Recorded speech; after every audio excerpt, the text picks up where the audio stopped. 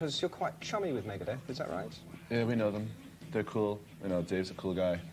Because with me and Dave, it's kind of like we're similar in a way because I was in Anthrax and he was in Metallica. We both got thrown out and then they got big, but we're coming back with our own band, so it's like we have a bond. Right, cool. This of course is something I haven't mentioned yet, that you used to be in Anthrax. And then of course you were with S.O.D.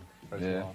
Yeah, S.O.D's history now, but that just had to be stopped because it was getting a bit big and it's causing a little trouble with people in Anthrax.